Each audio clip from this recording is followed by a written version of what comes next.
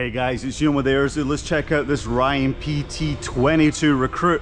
This was the first low-wing monoplane used for primary training by the US military, and it gave pilots an easier transition to the demanding low-wing fighters of World War II.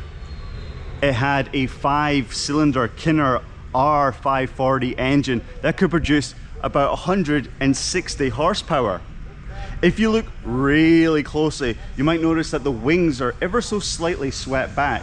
They're swept back about 4 degrees, and that was to give the plane some interesting stall and spin characteristics. It allowed it to stall and spin it just ever so slightly more quickly. That kept the students on their feet.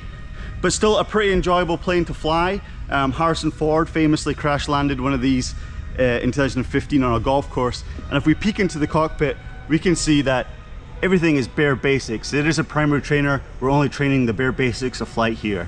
But a very, very cool aircraft indeed. I love the way it looks. One of the more beautiful trainers in my opinion.